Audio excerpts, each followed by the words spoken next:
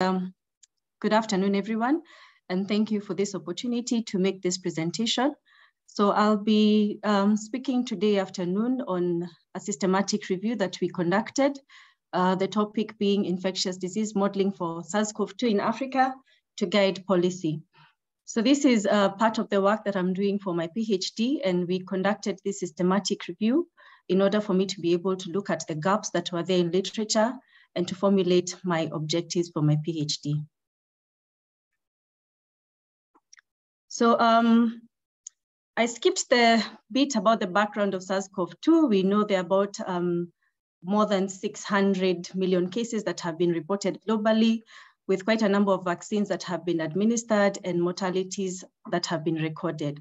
So I decided, because that is more of common knowledge now, just to go dive into the discussion, being mathematical models and how they have been used and their usefulness in modeling.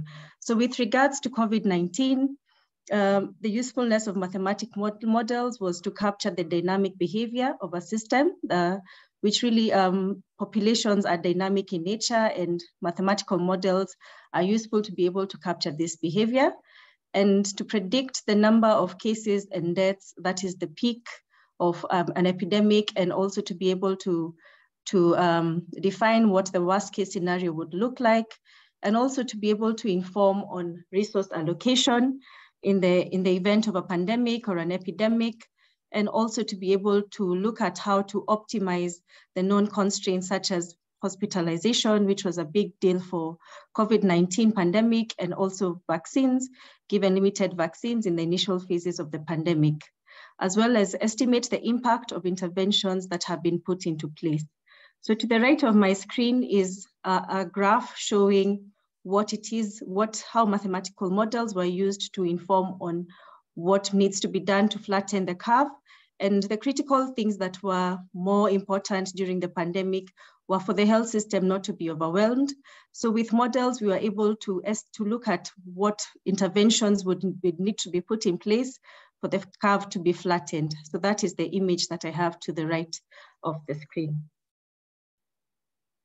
So mathematical models, as I said, their utility is critical, but it is really important and for utility and accuracy in decision making and appropriate response to public health interventions during emergencies.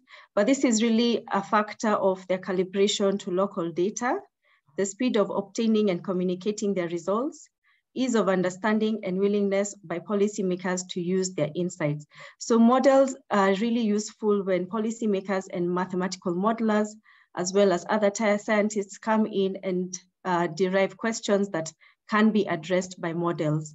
So we have an image of a word cloud, which was really describing the issues that were around COVID-19, issues to do with estimating the mortality, estimating cases, planning for limited resources, forecasting, and insights that were derived, as well as vaccination.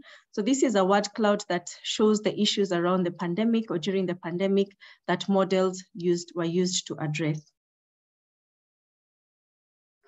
So the motivation of our study was that there has been a significant underrepresentation of SARS-CoV-2 epidemiological models in Africa compared to other continents.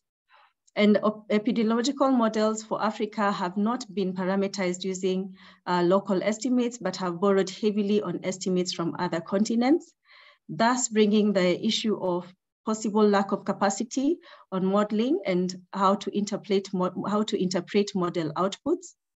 And the models that were developed in Africa were not timely in addressing emerging issues such as different emerging variants during the course of the pandemic. So our objectives for our review were: one, was to determine the spatial and temporal patterns of SARS-CoV-2 models in Africa. The second objective was to describe the use of local data to calibrate the models and local expertise in the modeling activities. And the third objective was to determine the key modeling questions and policy insights for SARS-CoV-2 models for Africa. So we conducted a systematic review of literature based on the PRISMA guidelines. We looked at various databases such as PubMed, Embase, Web of Science, and medArchives for SARS-CoV-2, models that had been published for one or more African countries. So the preprints, we looked at those papers that had been posted by April of 2021, as well as the published literature. So we retrieved literature that had been published by April 2021. So our inclusion criteria included two such terms: the population, which is representative of the P in the PECO, the population being all 54 African countries that are member states to the UN. And our exposure of interest was dynamic mathematical models and SARS-CoV-2 or COVID-19. And we focused primarily on models that looked at modeling transmission dynamics of COVID-19. So those were the two such terms that we included in our literature review. We excluded papers that looked at statistical modeling methods and methods that did not primarily focus on COVID-19, models that did not primarily focus on COVID-19, but looked at the implication of COVID-19 with regard to other diseases such as malaria or TB. So those were excluded. And we also excluded studies that were not written in English. So our data variables that we extracted, we had a list of variables to address our objectives. The first variable was authorship. We looked at first and last authorship. That is in view of the affiliation to the institution that they were in, the geographical location of the institution. We also looked at the study population or the country of study, the month and the year when the study was received or published. The type of model, we sought to look at whether it was a deterministic or a stochastic model. The model structure, looking at the different compartments that were used to build the models, and the number of state variables. We also looked at use of local epidemiological data to calibrate the models, and we looked at the parameters that were most sensitive from the papers that were included in the study, and the key modeling questions that were addressed, and the use of models, whether they were used for insight, assessment, estimation, prediction, or planning, and the policy insights that were derived from the modeling work.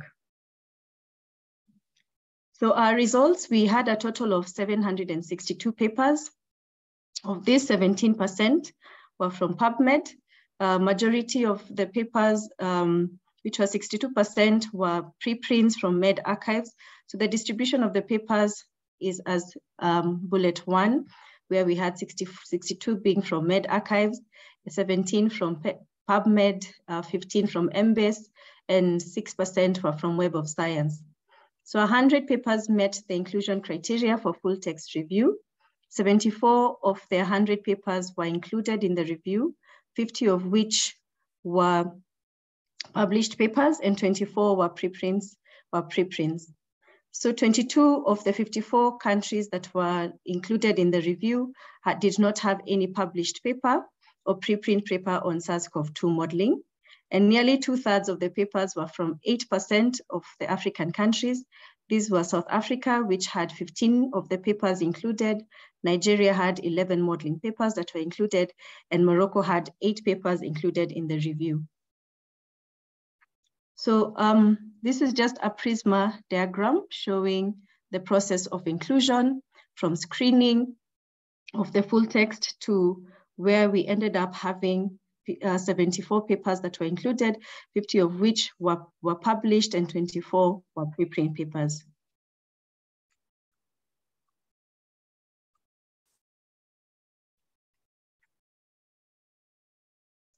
Okay. So this map shows the spatial distribution of papers that were included in the review. We can see that there's vast geographical variation in distribution of modeled papers. We appreciate that majority were coming from South Africa and Morocco up here in the north.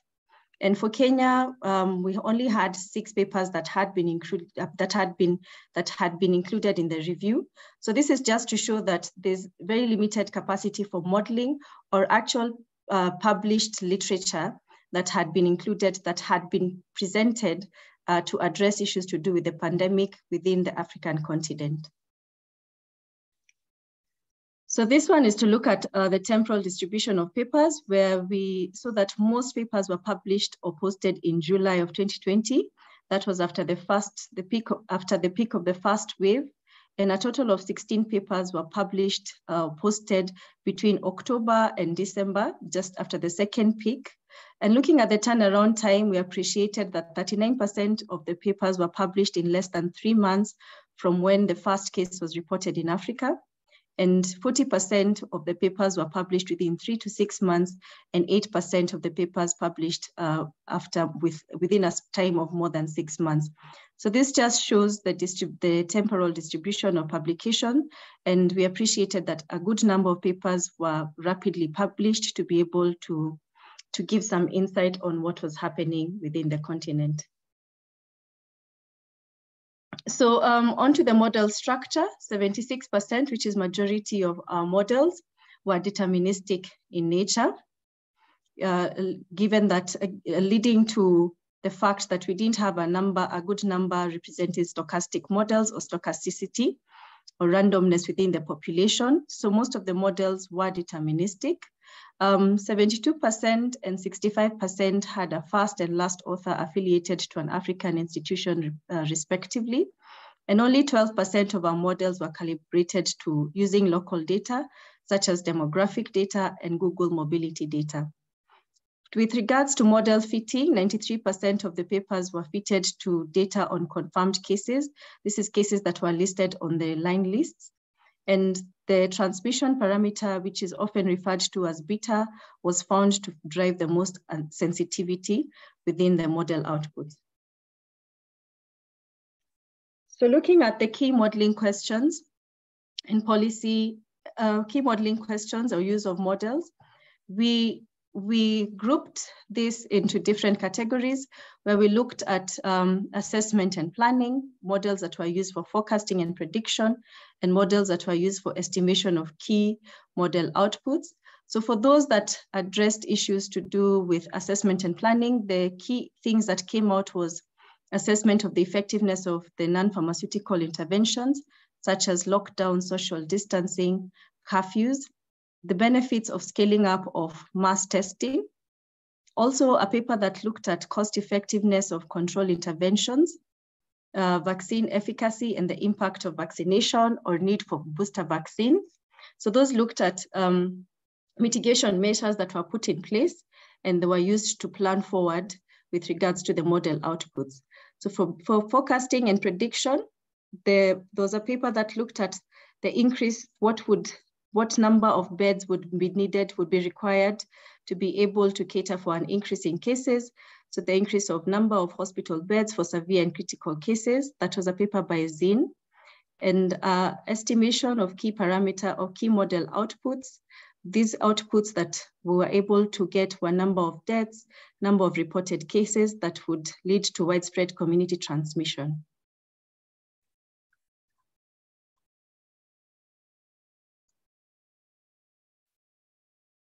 So the policy insights that were derived from the modeling work was done. There was a phased out lifting of lockdowns, which was shown to be effective with regards to reducing the number of cases and flattening the curve.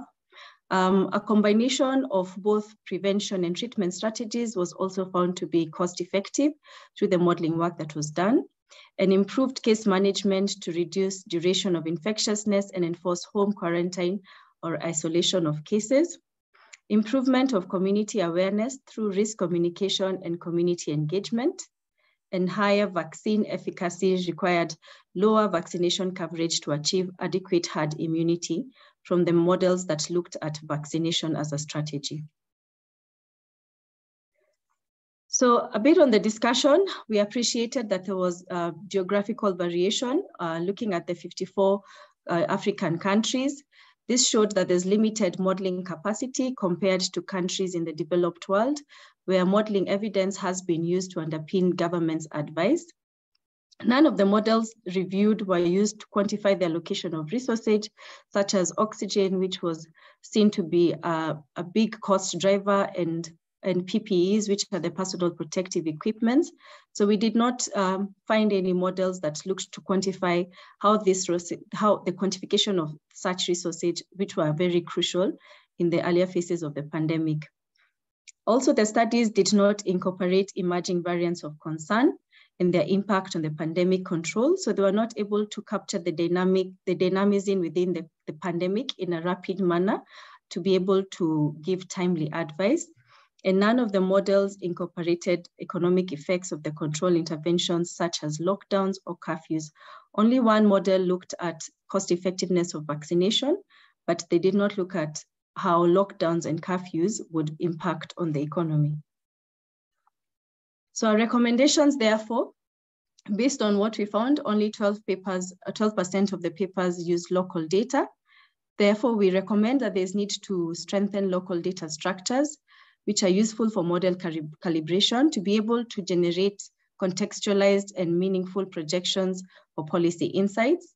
There's also need to increase modeling capacity in Africa and to cultivate multidisciplinary modeling efforts through forming of consortiums, which are critical in building models rapidly during public health emergencies. Thank you.